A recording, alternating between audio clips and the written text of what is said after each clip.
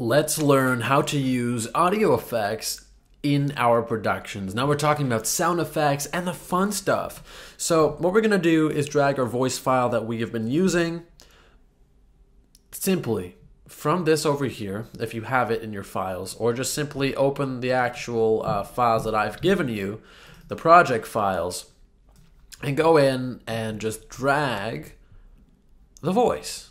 As simple as that. Next, you want to look at number 5. It's SFX, the sound effects. And these are a lot of fun. We're going to learn how to use these in your productions. All you have to do is find the place you want to introduce the sound effect. So let's try here. Let's become experts at Adobe Audition. That's one potential spot. We can also do here. And one of your mistakes may become a masterpiece. We can do, let's see. Don't be afraid to make mistakes. Don't be afraid to make mistakes. That's a good part. So we're gonna drag, again, we're gonna drag it to don't be afraid to make mistakes. If you wanna know where that is on the timeline, look between 20 seconds and 25 seconds, it's right here. So go ahead, either watch or go and follow along and pause this video. We're gonna cut everything around it and then delete it. Okay, so we wanna introduce the sound effect right after there.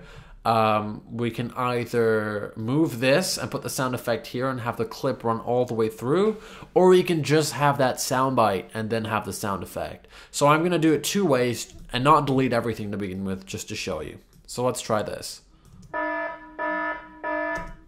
So that's a sound effect example. Let's see what the second one is. I'm gonna go with that one. So we're gonna do, this is almost like a rewind sound. We're going to cut everything around the rewind sound, and we are going to then highlight them or click them and then hit the delete button on our keyboard. Then we're going to put it right between, and as you can see, I'm hitting this mute button so it doesn't make horrible noises when I drag this around, and we're gonna play this. With, don't be afraid to make mistakes. Because practice makes perfect. So that's how you introduce a sound effect. Simply download the sound effect. I provided you with some you can use in your own productions. They are copyright free, so feel free to use them. But what I recommend you do is find a place to download this audio. Either use audio blocks or find copyright-free content.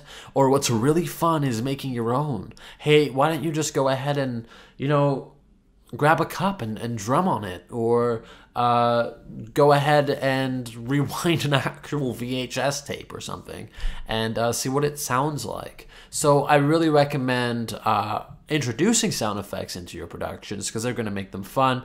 But if you're using serious sound effects, they're going to give it a whole new level of depth. It's as simple as cutting the sound effect and dragging it in. Lots of people prefer to keep that sound effect separate from their voice track because instead of putting it in background, you may want to make VFX or SFX, a sound effects menu item, or a track, so that it's separate from your background music. There's so many different ways, but if you're just playing to have one track, feel free to drag them together like that, and then go ahead and make more productions, because the more you practice this, the more seamlessly you're going to be able to integrate sound effects into your voice recordings. Enjoy.